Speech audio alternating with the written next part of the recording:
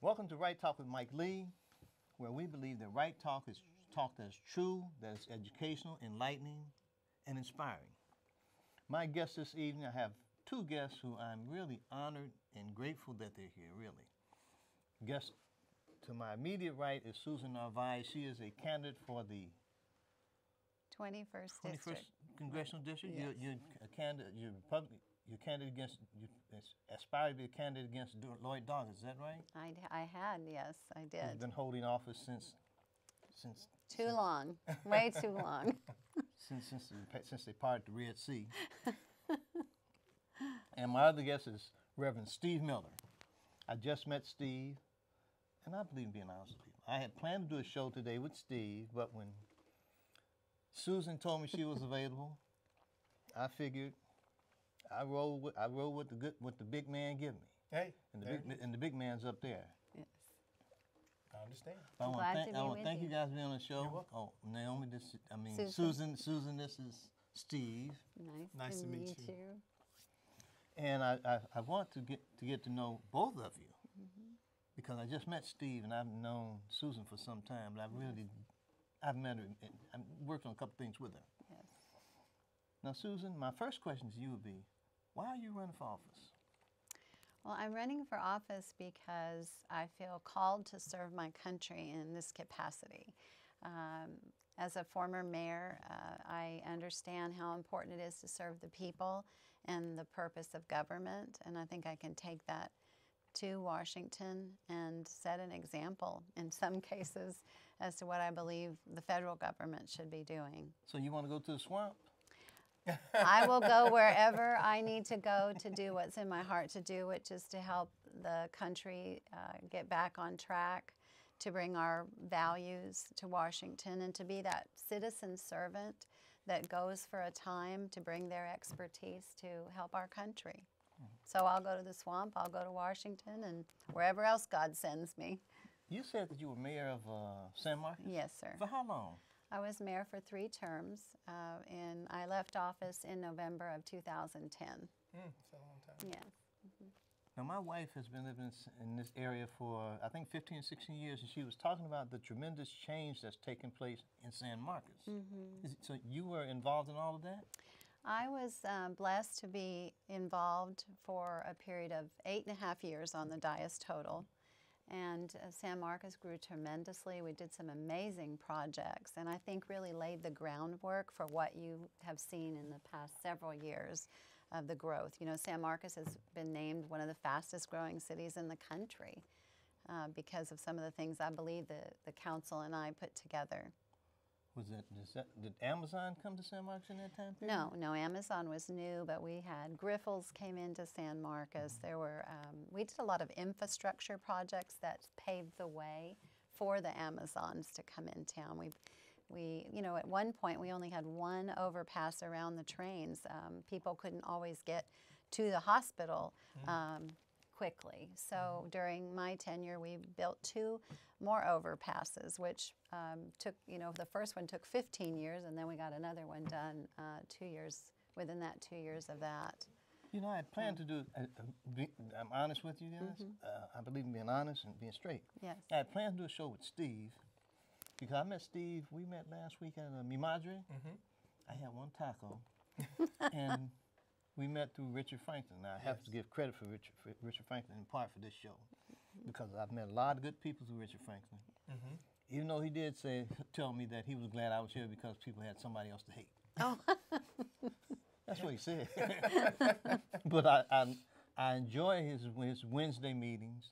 I call it Richard's Roundtable. He doesn't know that. He may.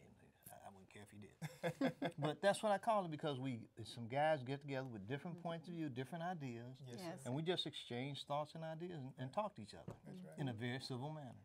Yes. Nobody, although I'm a conservative and well known for being a Republican around here, I hadn't got any fights yet. Richard hadn't hit me yet. And yeah, it's all because with us, it's all about what's right and what's good for the community. It's not about us Right. Yes. or what we feel or what we think. It's about getting something done positive in the community. Now, Steve, you talked about a project that you're working on. Is it some kind of reconciliation project? Yes, actually, I'm working on HBCU Truth and Reconciliation Oral History Project. And what this project is about, it's about healing. It's about being able to tell a story of a time that you were racially discriminated against so you can release that story and then allow God to come in and heal that broken place. You know, in this country, I found that there's not very much empathy between people. And many times when African Americans and Hispanics go to tell of an instance or a time when they were racially discriminated against, many times that story is denied or discounted. And so when you discount that story, you end up in effect keeping that story, keeping it on you. And it leads to stress, it leads to hopelessness, it leads to depression, and many other things. So we have decided that we do this project so people can release those stories, begin to heal, and then put out the narrative of exactly what racial discrimination is and how it affects people, not in a way to blame or to point fingers, but to raise the level of compassion. You know, when my wife comes to me and she says, "Steve, you hurt my feelings," the first natural thing for you to do is to say, "No, I didn't do that," because you don't want to hurt somebody else's feelings. And you say no because you can't believe that you've done that. But the only way for anyone to solve a problem is to get past that no and to start talking about it so you can know what the problems are and then form a solution for it. And that's where this country needs to be, and that's where we're not right now because everybody is so, hardened in their stances and in their own experiences. And, mom and daddy has never told you anything wrong, so that's where those experiences are from. And so it's hard to hear somebody else's experience, especially if that experience has hurt them and possibly could hurt you. Susan, Yes, sir. You ran for Congress once before, didn't you? Yes. How many times have you attempted? I attempted, this will be my fourth attempt to get Just the to fourth time? Washington. Yes, to serve my community. There's power in perseverance, True.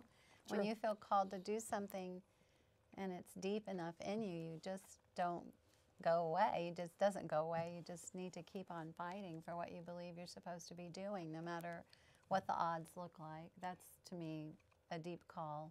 What makes up your districts? Which counties?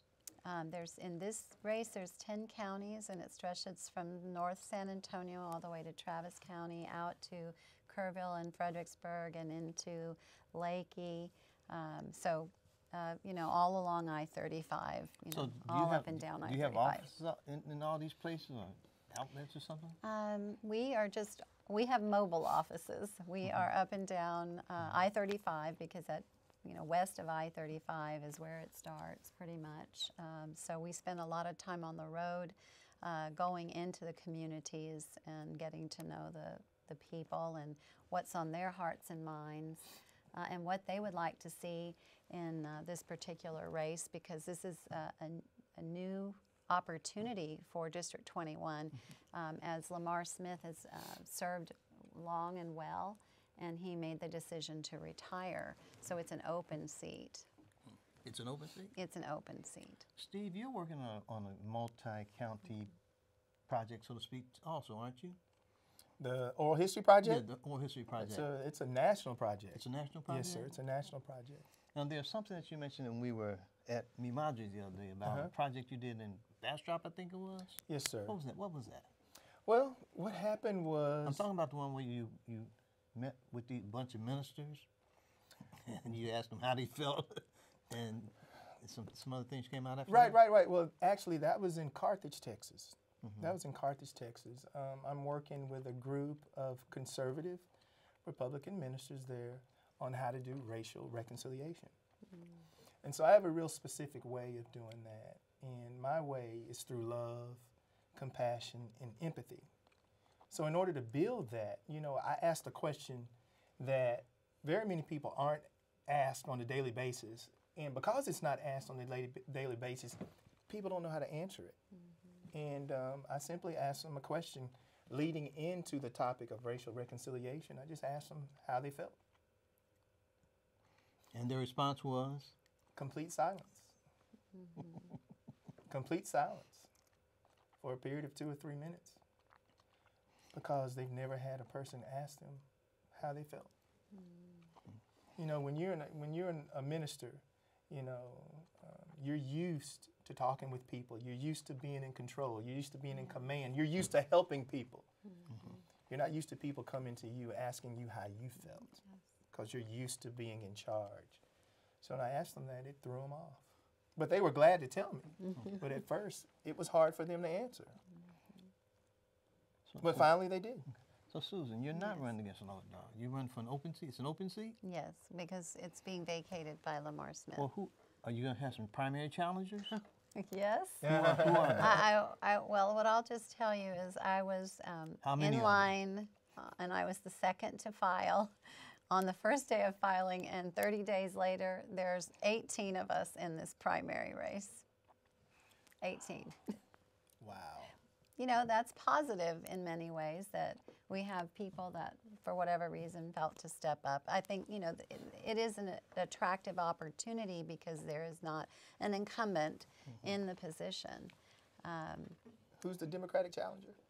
That they have 4 in their primary, so we don't know, and we'll know on March 6th. Is Lloyd Doggett one of them? No, he's in not? District this is a 35. Had complete- that wrong. Yes. Oh, okay. This is a completely open seat. Yes, Oh, okay.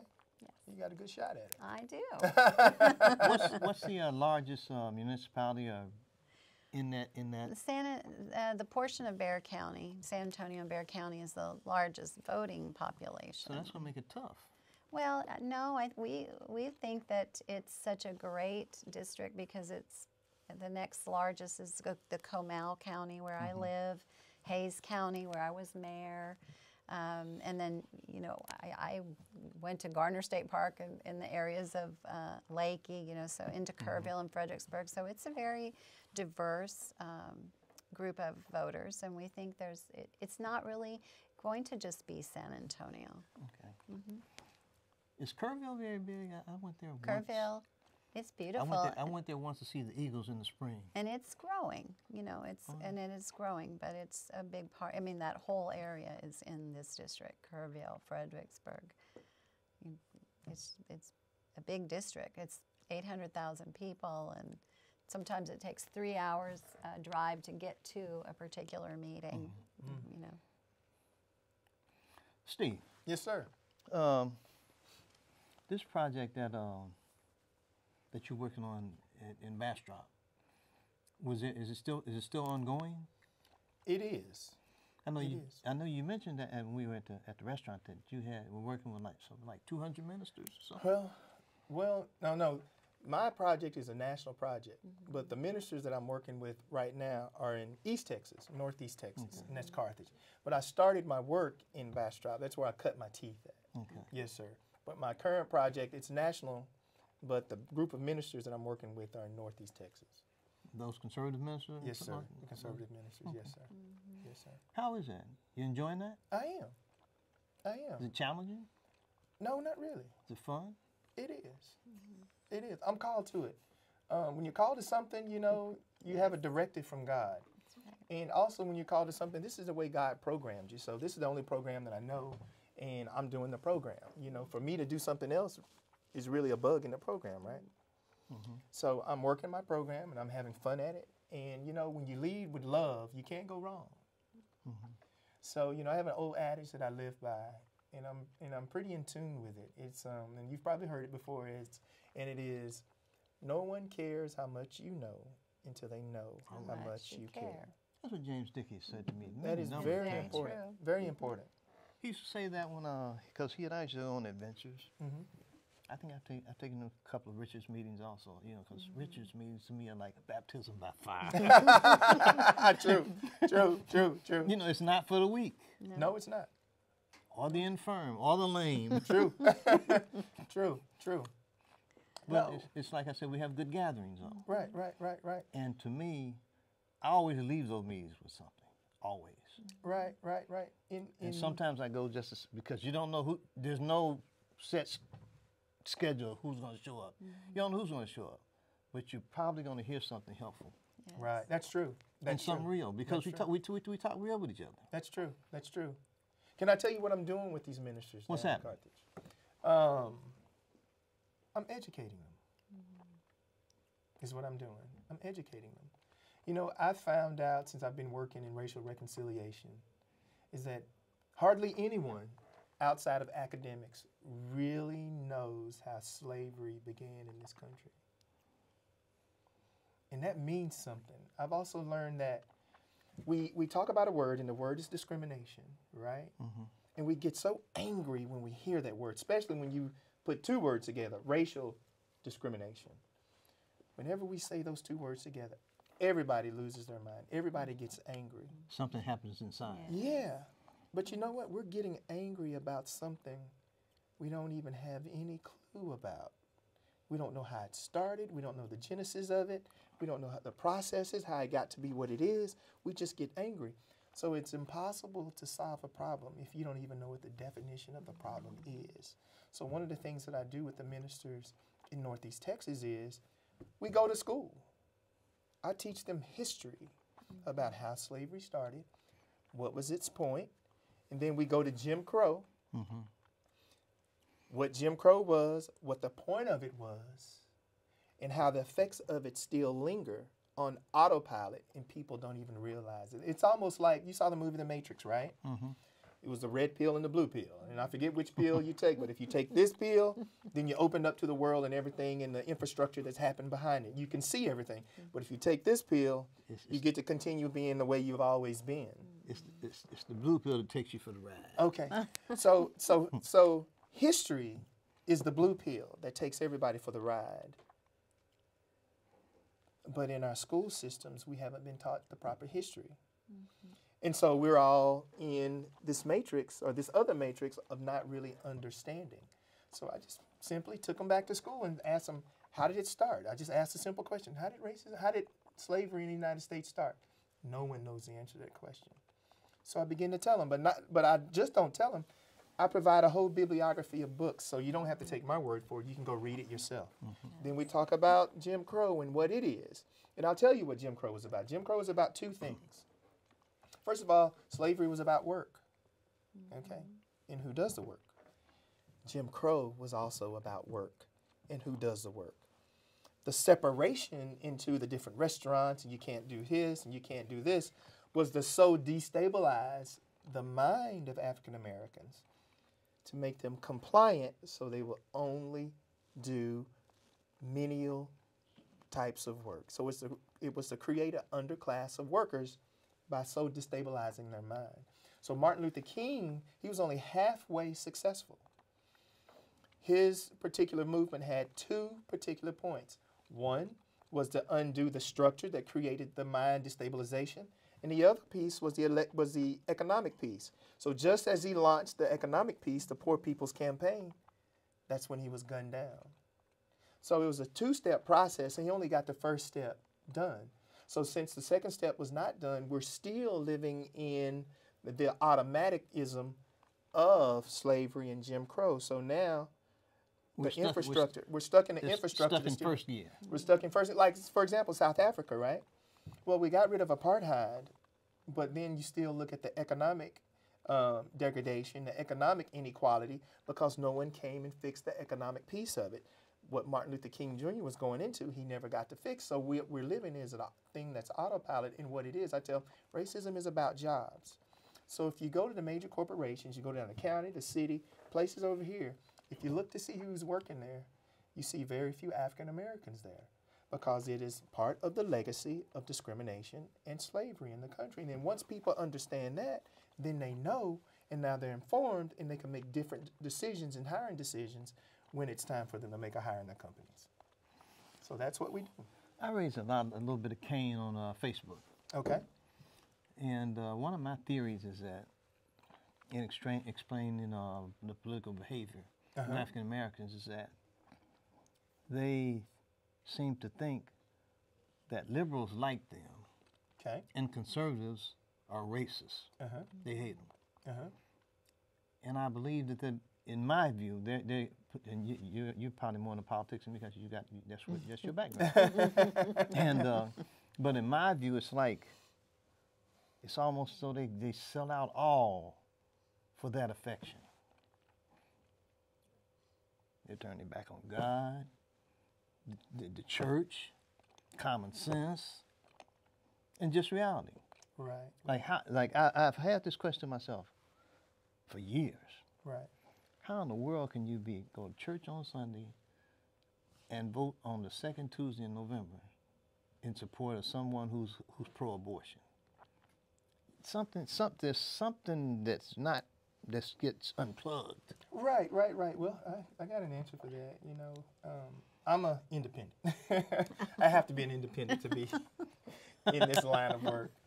And what I've seen is there's enough problems to go around for both parties. You know, there's enough people in both parties do things that I consider wrong or not right.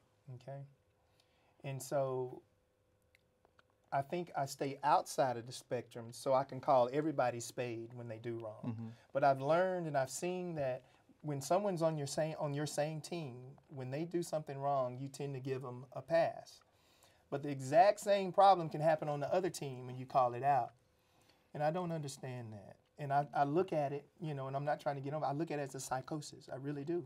Because it's clearly wrong when this guy does it, but it's not wrong when that other guy does it. And that to me doesn't make sense, and it doesn't make for anything very healthy. But I'll tell you one thing.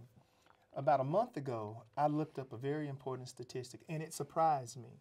And I would think most people wouldn't know this because, again, we don't know our history in this country. We're only taught very little. But I went back and I looked up the Supreme Court decision of Roe v. Wade. Believe it or not, the decision was 7-2, all right? 5 Republican, 2 Democrat. 5 Republican, 2 Democrat. Also, Republicans have controlled the Supreme Court since like 1968. Since like 1968, it's been under complete Republican control. And they say they're against abortion, but I'm not exactly sure if they are, because there have been many periods of time in the Reagan administration, in the George Bush administration, and in the Trump administration where Republicans have controlled all 3 branches of government and nothing was done about that. So whether I'm pro-abortion or not, I think it's being used as a tool to incite the population so people will vote a certain way. Because if conservatives were really serious about this, when they've had control, they didn't do anything about it. And they were the ones that instituted it in the very first place. 5-2, 5 Republicans, 2 Democrats. So with that information, I'm just not sure if Republicans really believe that. Well, this Republican believes it. And I think that what we know now today is that decision to take life at its most precious, innocent stage is the one thing we should stand very clearly for.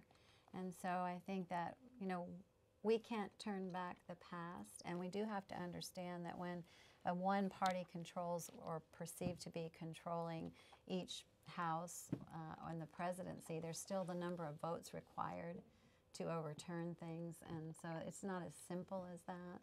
But I do think that as far as the conservative and the Republican position is consistently for life and for the things that I believe are very traditional, and you know, we need to do more. And I think that's why we need to make sure who we vote for represents those values of life.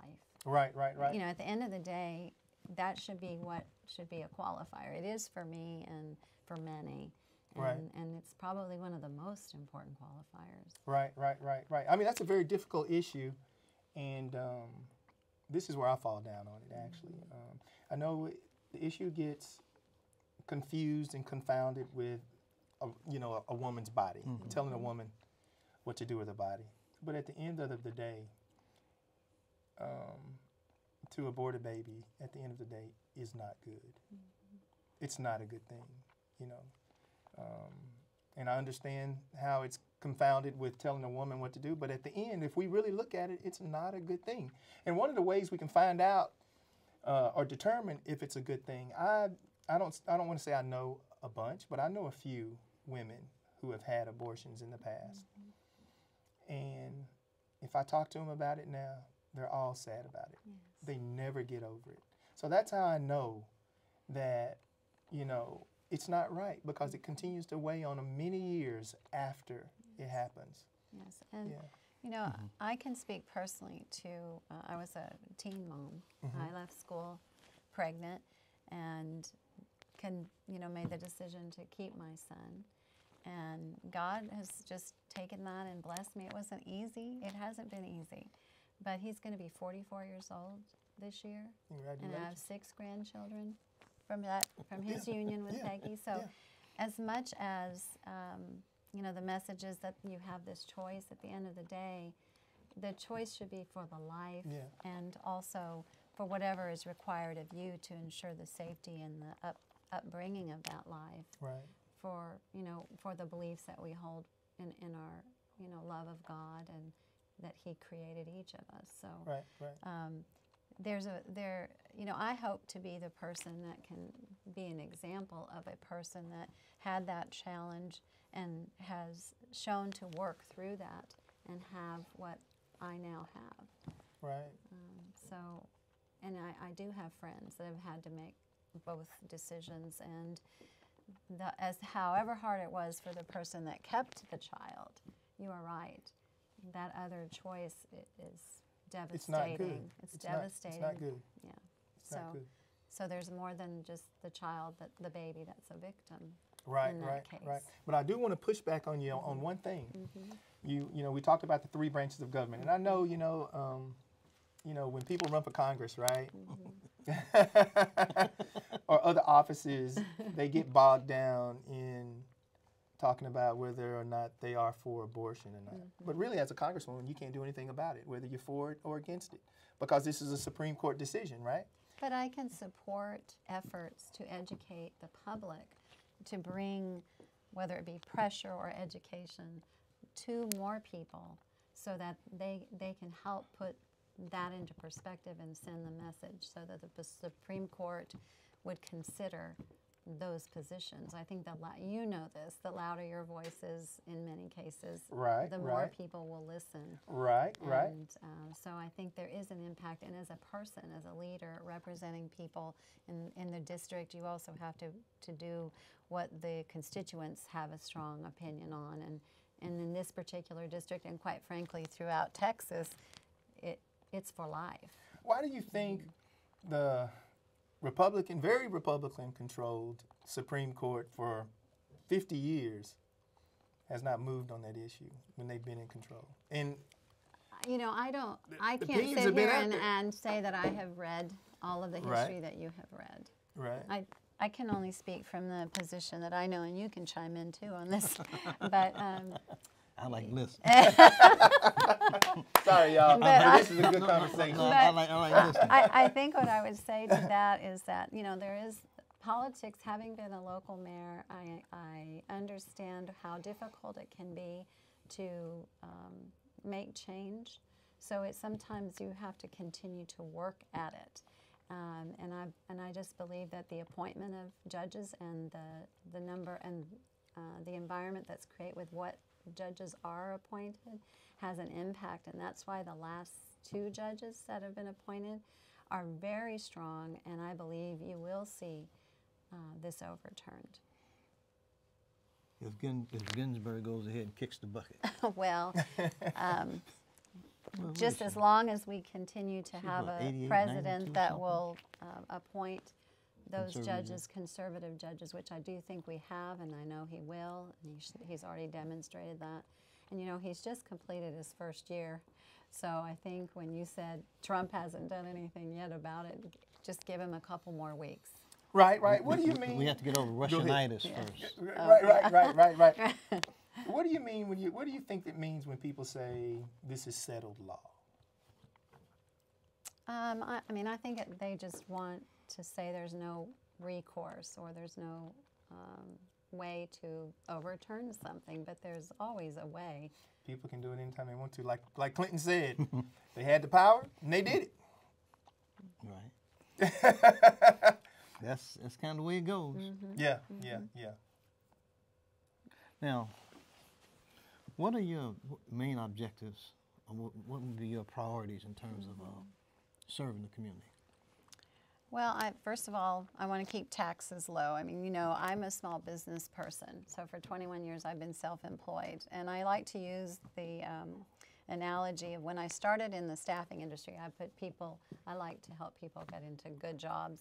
Yes, ma'am. And when I started in the industry, you only had a couple of, like 2 or 3 pieces of paper to fill out to get the job. And now I lost count. There may be 30 pages of paperwork. So reducing regulation. And a big issue that we must confront is reducing our debt. You know, the long-term welfare of our country is at stake. When you talk about security, you have to deal with your debt. And we don't want to leave that to our children and grandchildren, because then they can't do the great things that they may want to do if they're saddled with that. So those would be a couple of things, you know, just keeping our taxes low, reducing the debt. We've already talked about I'm for life. I think I support the 10th Amendment. I believe, having been a What's local, the 10th Amendment? the states' rights, which in other words, okay. the people closest to, you know, the government. California does too. They have Californians that want to secede from California now. Well, and They have new California Yes. and old California.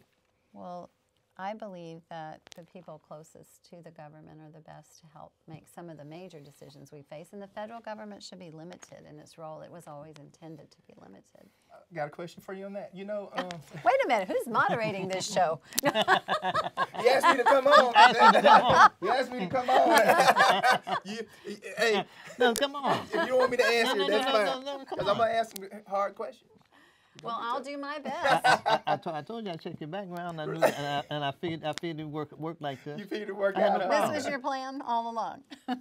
No, I don't have a plan. I'm just a player. I'm just a bit actor. God has the I want plan. to push back on you on that states' rights deal, right? You say local. You know, sometimes it's got to be a balance.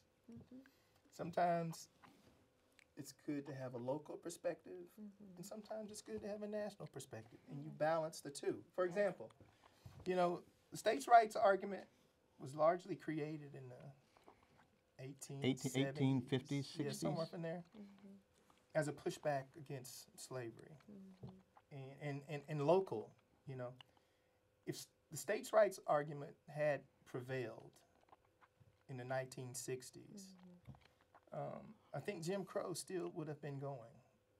So sometimes it's not good to have a purely local vision of something. Sometimes it's good to have a national vision of it, things, because it was the national government that stepped in. Well, the Commerce Clause took care of that. Right, and stopped and created more equality for people of color, which was a pushback, which was the right thing to do, but it was a pushback on the 10th Amendment. So in some circumstances, the states' rights deal has to be balanced against a national importance. You should always take Except there's just one thing. The one thing that's always bothered me fundamentally is that the states create the federal government, Okay. not the other way around. Right. So I think that the point you make is about having the perspective of what impacts us when we make individual decisions or state or local decision. What's the impact of that decision? Right. If you hire or elect people of character and quality, they will go down the path of making those decisions in the right way. Yes. If we don't have people that are engaged in the process, that's when you find that there's this disconnect between what's happening around us and what's happening within us.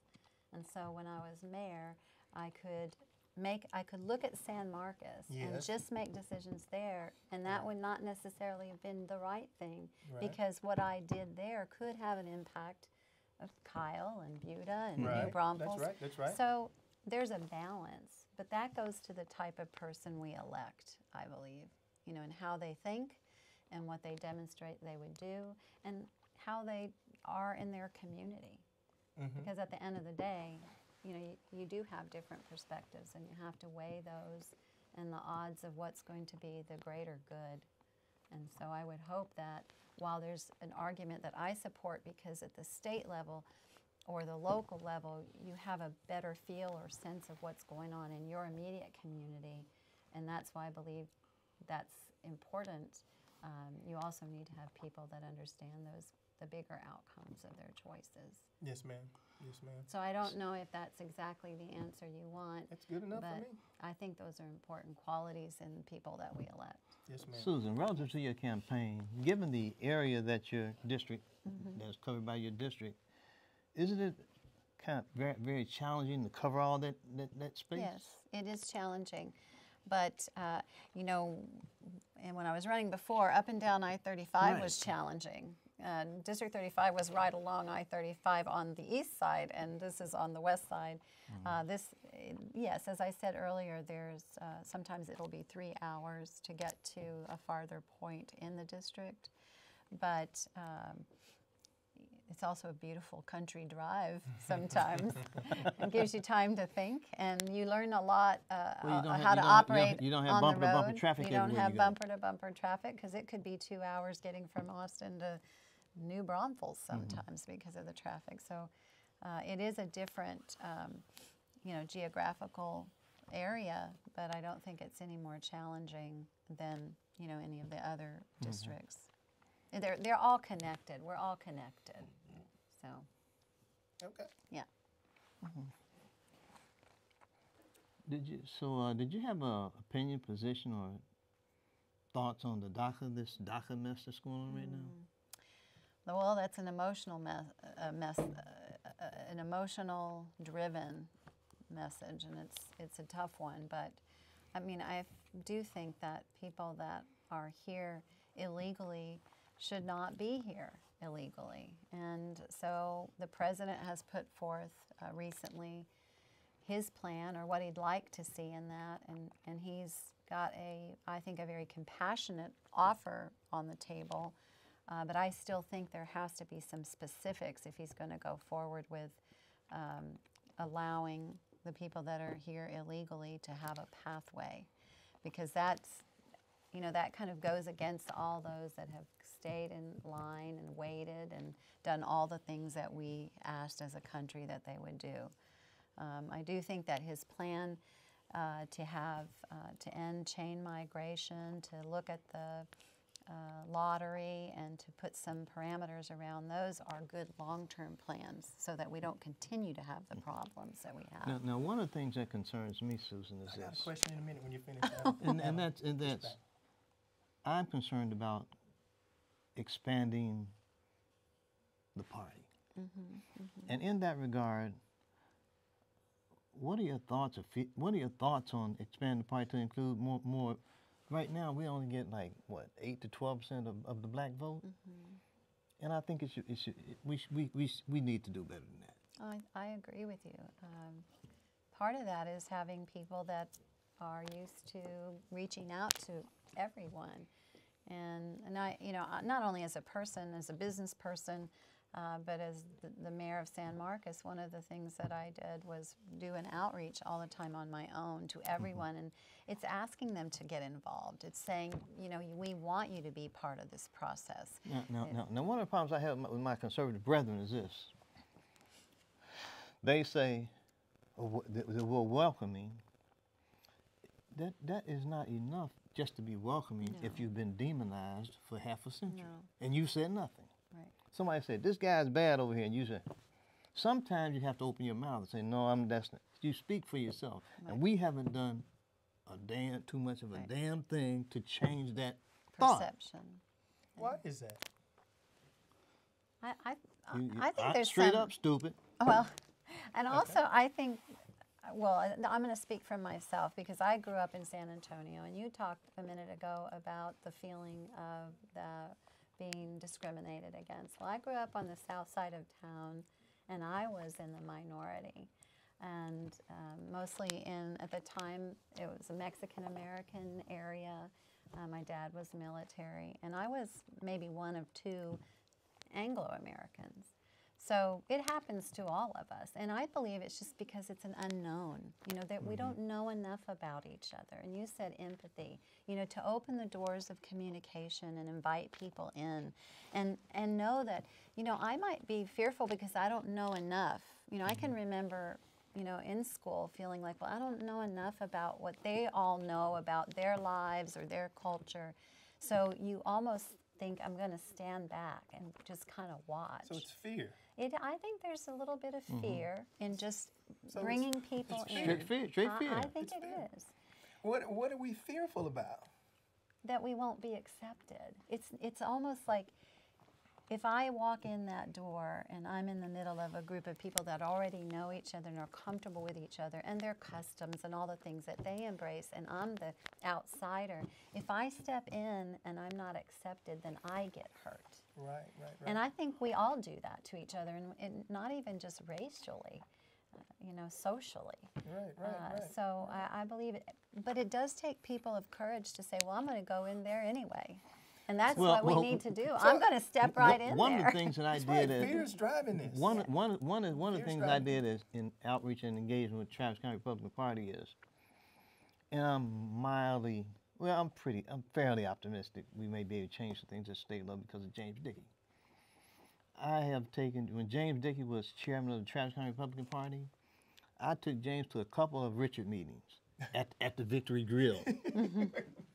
No, at the Victory Grill, Steve. And we went to a, KT Ken Thompson? Yes, sir. Okay, his group that has a Christmas party. Dickie went with me and my wife to the Christmas party. He was the only white boy in there, out there dancing, all kind of crazy stuff. So I know he may have the constitution to begin to try to address some of these things that need to be changed or addressed in Texas. Like I said, I'm optimistic. Right. I hadn't seen anything happen yet. Right. It bothers me greatly that the governor, I read, I hear he's raised $43 million. I don't think it takes that much to win Texas. I have some other thoughts on that. But there's, to my knowledge, been nothing spent to try to expand into the African American community. And that concerns me because I think it's there to be had, because I think that fundamentally many of the conservative values that are embraced by conservatives are embraced by African Americans. But they're not talking, my thing is you got to have somebody to talk up. So she just hit on the point. She said it's fear. Why is he so scared to do it? Well, I said I don't know why he is. I'm saying what I have Well, experienced. No, but I believe you're right. I believe you're right. What you said, I believe is right. Yeah. No, and It's fear. It's fear. I mean, I've been doing this work for 9 years, and that's what I see. I think what you do, Steve, is From everybody. it's not about photo ops. It's about talking. It's about talking. Talking. Yes, it's about talking. And how you feel. However you feel, good. However you feel is okay. Yes. Just it's the. I believe also the fear of being known, the fear of speaking up. The fear, like you say, the fear of rejection. The fear of rejection is driving all of this. Fear. Yeah. And I think, it's the fear of, and I'm a preacher. Fundamentally, it's the fear of God is not going to take care of me, so I have to do it myself. Get back to DACA, I want to say something about DACA here. We get our Bible from the Hebrews, right? We get our Bible from the Hebrews. You know what the word Hebrew means? No, I think you're getting ready to tell us. I am. It means river crosser. The word Hebrew means river crosser. Okay? So I think that word should inform how we look at immigrants. And, you know, I've done a lot of reading, and immigration starts off as a worldwide phenomenon. There are patterns that the world follows in immigration. People move. God created us to move. They've been doing period. They've been doing it for over 80,000 years. So if it's a global phenomenon, there's very little that we can do in terms of building a wall, in terms of legislation, to stop immigration. But I read a book, and it's called Something at the Border. I forget, Something at the Border. And I got it from the Seminary of Southwest, which is a seminary over here in Central Austin. And it said that not only is it a global phenomenon, and these patterns you can't stop. They're natural phenomenons. We're natural people. We come from the earth. It's no way you can stop it. But it said the immigration from Mexico to North America is a gift. Because like Europe is post-Christian. Okay? Europe is post-Christian. America is headed to be a post-Christian society. But the immigrants that come up are Christian people. True. So he said it was a gift from Pretty much. God that people are immigrating from Central America to North America because it keeps us from being post-Christian quite so quickly, because they bring a Christian religion to our country. Right.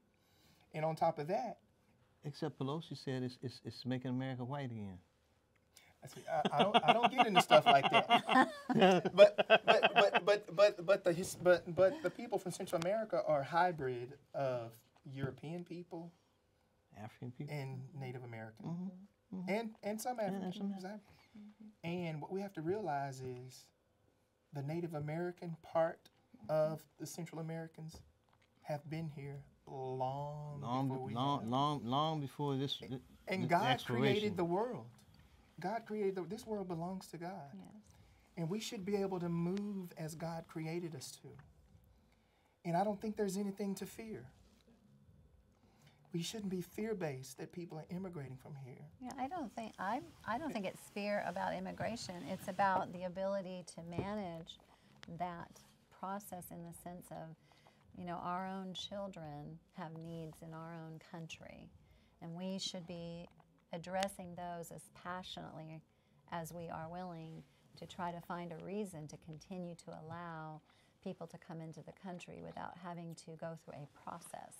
It's not about we don't want them to continue to immigrate. We are a country of immigrants, but it is about managing when everybody wants to come here. What you talked about is they were immigrating everywhere, and it somehow shook out. Now it's like everybody's coming here, and I know why. It's the greatest country. You know, we offer. You know, we are a compassionate country. We still give more than any country to causes far beyond our own borders. But in order to continue to do that, we have to come up with a process that allows us to take care of our own children as well. So I think those are, you know, there are many different issues that come along with this. And Right. I'm a Christian, Right. strong Christian, and Right. I understand what you're saying about, you know, the idea of people, you know, moving, and we're made to do that, and I'm not going to argue that. Right. point. But But I just feel like at the end of the day, when every country decides what their borders are, they also have to come up with the process. And if every other country's rules to get in, if the people that want to walk across the river to go to another country can't get in because the rules are being enforced, they're all coming here because of that. It's not even really about as much choice anymore. It's about, well, they can only get into our country. Right, but what if the rules are unjust? Well, I'm running for the U.S. Congress, so Right. my job would be to focus on those rules and that process first. And I don't think America is unjust. No, I said, what if America has been unjust, though. It's been unjust many times. Well, it's a You know? country that has grown I and mean, has made many errors, and just like individuals, because it's a country of people, we make arrows and we hopefully grow from them and do better. And I think that our country has done better. Right. I think Alabama passed a law several years ago that really impacted immigration. And it hurt business so until they changed the law. Okay? It hurt business so until they changed the law. I mean, there are a lot of unintended consequences that will happen because of this, but I believe the compassionate thing, when people have come here through no fault of their own, and they've contributed to this country for many, many years, it is very non-empathetic and non-compassionate to send them back to a place that they know absolutely nothing about. If we trust God, we have to believe that God will take care of this country. And we have to remember that Jesus immigrated to a place when they were seeking to kill him. If you do the history on what's happening in Central America and Mexico, you will know that many of these people are immigrating from very dangerous places where their lives are at stake. And for us not to know that history, okay, and to send people back into harm's way, you know, like my mom would say, I don't think that's very nice. If we truly trust God, we will believe that God will take care of this country no matter what we do. But we have to always be compassionate. But I would say the two things you said right then was that they were contributing and came on not of their own choice. Yeah. And I think in what the president has laid out is to try to address that. In what he's suggested recently is to address those two things, which is the compassionate side of this. But beyond that, everything else that came along with that, and that they're not contributing, and if they are adults, and you know, there's a lot of factors that go into that, and I think those are the areas that we are trying to manage. Okay, I'm going to have to begin to wrap up here. I want to thank both of you for coming on the show. I want to thank Steve for letting me host this show. Well, he knew what he was getting into when he brought me on the show. He said it. I did. Hey, you're a better candidate for it. Yes, I will be. And I You're want right. You're right. I want to thank Susan for coming on to the show. I'm very honored and very grateful that she came. And Steve, despite our communication challenges, I'm glad to see you. Because I thought I only needed 2 mics for this show, but my sixth sense told me get 3. Yes, you did. And so I went with my first man, and it worked out just fine. Yes, you did. We're going to have to do it. I hope you would consider coming back because I want to get a little bit more into the projects that you're working on. I want to because it's March 23rd, 24th. I need to build some support from it. And then I want people to come out. I'm going to suggest to Pokey to get you on the Trailer Park Show also. Yes. To do what now? It's a Trailer Park Show that I started out with. I started on a Trailer Park Show. Yes, you'd enjoy it. Okay. And, Okay. It'll be about 5 or 6 of us on that one. When is that one I going will to get be? about 5 or 6 minutes. I talk to Pokey, see what kind of opening he has. Let's do it. But I'm doing something every Monday. Okay. But I didn't know you didn't know about the Race Unity Symposium. And I didn't know. something- You know, I don't live That's here. something. I don't you live know, here. Where No. you live? I live in East Texas. I live in part? East Texas. Henderson. Henderson? Yeah. I travel with my What project. county is that in? Rusk. Rusk? Yeah. That's not in District 21. No, it's not a district. I know a little bit about Nacogdoches. I'm 15 minutes from there. Oh, yeah? Okay. Susan, thank you for coming on the show. Thank you for Wish you luck having in your me. campaign. I'm Thank sure you'll you. call me to do some are there volunteer and paid opportunities to work in your There's campaign? many volunteer Many opportunities. volunteers. Early love free voting work, huh? starts February 20th. There's great reward in helping others. All over the place. Huh? And so early voting starts February 20th. If you're not registered to vote by February 5th, you won't have that chance. So Well, I got to vote in the primary because I got to go to the convention yes, you do. so I can get some pictures from the show. Thank you for coming on the show. Thank you. Thank you very, very much. This was lively. What kind of last name is that?